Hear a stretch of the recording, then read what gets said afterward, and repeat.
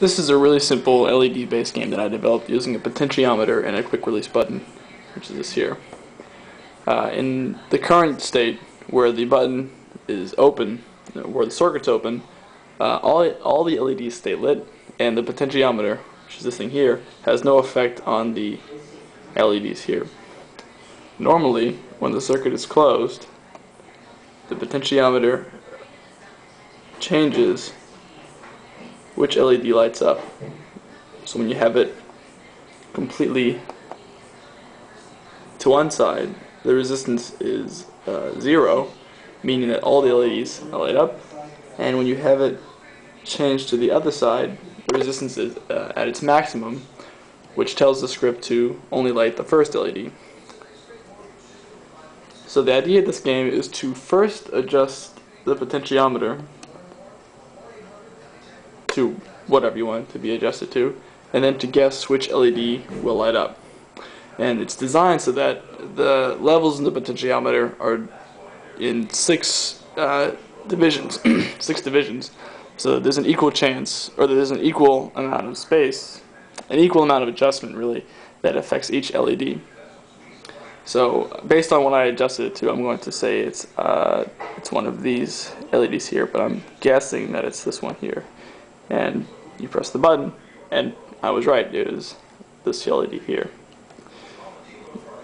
You can adjust it again, and I'll say it's the second LED. Correct. And all the way, let's say push it all the way. If you can't push it all the way over to one side because the way the script's set up, it can only, there's like a slight margin of error, but pull it back a little bit and it's going to light up the last LED. So this is one iteration of this script. The second one, let me just activate this here.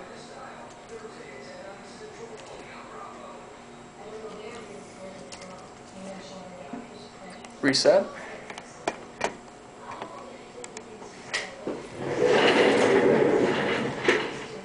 Now the second script will activate in a bit of a different way. So instead of turning on all the LEDs and then having the potentiometer adjust one LED to turn off, this one will tell the circuit board, or the Arduino circuit board, which is back here, to light up the 2 surrounding LEDs. So if I were to adjust the potentiometer to this LED, it would light up these 2 LEDs around it. So just to give you an idea of what that looks like, going all the way down. And because the delay between the flashes is faster than 24 frames per second, it's going to come up a little weird on the video. Right, so you can see that it surrounds whichever LED is adjusted to. So it's the same idea. You adjust the LED. I'm going to guess it's this one here.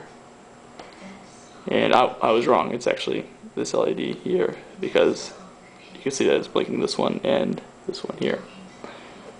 And this one, same problem. If you go all the way over to the right side, it won't activate any of them, but if you pull it back a little bit, it should. Yeah, so that would be the LED it's selected. And if you go all the way down, it's going to be that one. But that one's going to light up, but it's going to be selecting that LED, right? So you adjust like that. It's going to be probably this LED here, so these 2 are going to go off.